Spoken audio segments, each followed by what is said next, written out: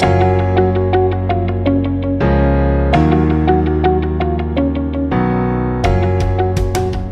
everyone, welcome from the Goggledocs. Over the next 10 minutes, we're going to give an update on the latest happenings as far as kidney disease is concerned in people both living with and without type 2 diabetes. And in the last year, we've seen a lot happen in that field in terms of scientific data and evidence from trials and studies, but also from guidelines as well. And in fact, if we start with the international scene, I'm going to head over to you, Patrick. We've had a bit of an update from KDIGO and ADA, haven't we? Yeah, so for the first time, we've got ADA and KDIGO working together in this consensus guideline, and it updates the KDIGO 2020 guidance. So, we've got a new pyramid now. For those people who are used to those guidance, there was an old one. There's a new one now. But as the foundation is intensive lifestyle intervention, but there's something new, and that's weight in there. And then in terms of first-line drug therapy, we've got metformin and SGLT2 inhibitors. For hypertension, using RASI blockade and statins for all because of those raised cardiovascular risk. And then goal-directed therapy where it's needed. So GLP-1 receptor agonists now for dysglycemia, and actually non-steroidal MRA, something new, for residual albuminuria. And Amrit, I believe there's one of these non-steroidal MRAs have now got a UK license. Yeah, absolutely. Quite exciting, actually, because we have a medication that was principally developed for kidney disease. So not a medication used in another area, which is then being adopted for kidney disease. And this is Finerenone. So as you said, a non-steroidal MRA, and it has just recently got approval from the MHRA for use in patients with kidney disease stage 3 or 4 with albuminuria associated with type 2 diabetes. So quite exciting. We know that in America, they had that license approved over a year ago, around a year ago. So there is a good experience there of using it. And it's off the back of the Fidelio DKD trial that saw Finerenone being used in these patients. And we saw really impressive results in terms of the renal composite outcome there for patients. We're expecting later in the year, come around August, to have the nice technical appraisal. So we'll be giving you an update again, I'm sure, around then. But again, as you said, Patrick, an adjunct to therapy to patients who've already been initiated on those first-line treatments. But we've also got some other exciting news in terms of trial data, haven't we, Amar, in terms of EMPA-KIDNEY? Yeah, that's right. So we know SGLT2 inhibitors, as Patrick has mentioned, that are the mainstay of a lot of treatments in CKD as well, on top of ACE and ARBs. We have canagliflozin and dapagliflozin, which have had evidence for that. So always the question has been about empagliflozin. When is that? Where's that evidence coming from? And this is the trial EMPA-KIDNEY, which is looking at empagliflozin in those with chronic kidney disease, with or without type 2 diabetes, also a number of other things as well. And we got headline data, or headline news really, saying that the Independent Data Monitoring Committee for that trial at EMPA-KIDNEY has suggested that the trial be stopped early due to the overwhelming benefit seen in those people who are on the empagliflozin arm of that, which indicates that actually, empagliflozin has joined the other SGLT2 inhibitors in kidney disease. But there are a few interesting things with EMPA-KIDNEY trial that you should be aware of, really. Firstly, it's looking at a slightly lower EGFR population, so about a third of the people who were in EMPA-KIDNEY had an EGFR less than 30. And in terms of urine ACRs, again, a large number of people, just under 50% or so, had a urine ACR less than 30 milligrams per millimole, or 300 milligrams per gram, depending on which units you use. And also less than half had diabetes as well. So compared to the previous trials, we're having even, we could say, a generalizable and not so advanced CKD population in EMPA-KIDNEY, which will really have potential and even more impact than the others. We'll see what the data shows, but that's something I'm really excited to see what is shown.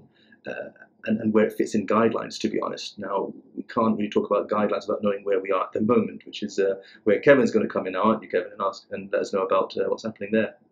Yeah, thanks, Amar. Yeah, a lot's been happening, hasn't it, with guidelines in terms of CKD.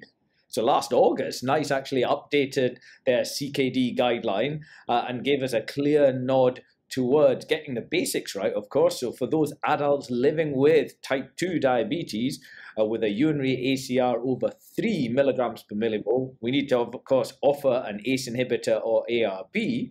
But then they also said, if that urinary ACR is over 30, we should also offer an SGLT2 inhibitor, consistent with the evidence Amar's discussed and other previous evidence.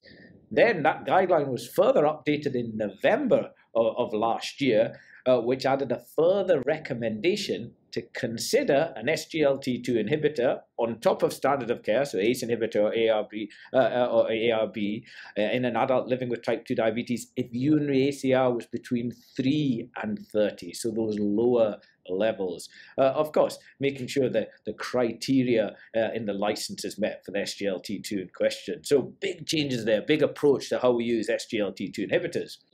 Then we had the UK Kidney Association guidelines published, which of course Patrick was one of the co-authors, which was fantastic. So that the UKKA, UK Kidney Association, was previously known as the Renal Association. Many of you might recognize that name. So they produced new guidelines in October of last year about SGLT2 inhibitor use in adults with kidney disease. And again, some big new recommendations, but I'm going to focus on recommendations for people without type 2 diabetes. So actually, the UKKA guidelines are recommending SGLT2 inhibitors in people without type 2 diabetes with a urinary ACR of greater than 25, with exceptions of people living with polycystic kidney disease or those on immunological therapy for their kidney disease. So again, big change, the use of SGLT2 inhibitors even in people without type 2 diabetes.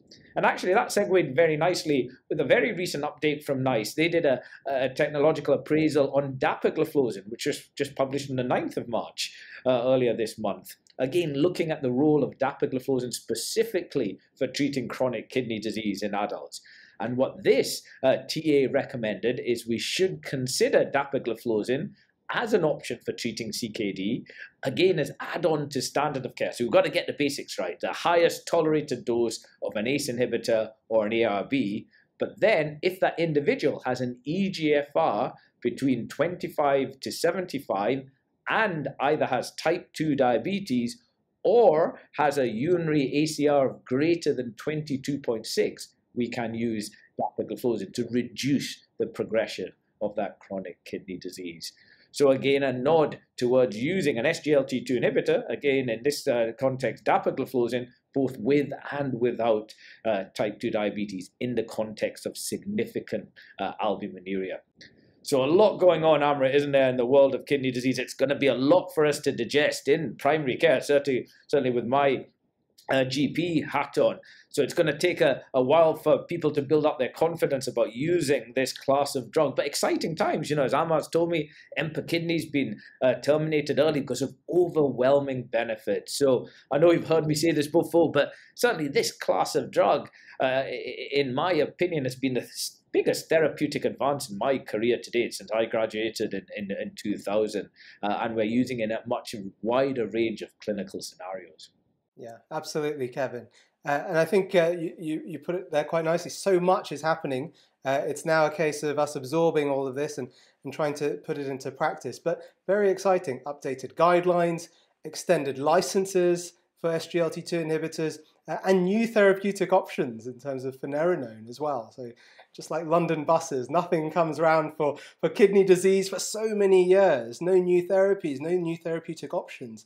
For over 20 years, and now we have a couple on the go. So really exciting, and hopefully we'll be able to give you some more information over the coming weeks and months as this all develops and gets put into practice. But for the moment, we hope we've given you a nice summary of the latest goings on in this field. But for now, that's all from us.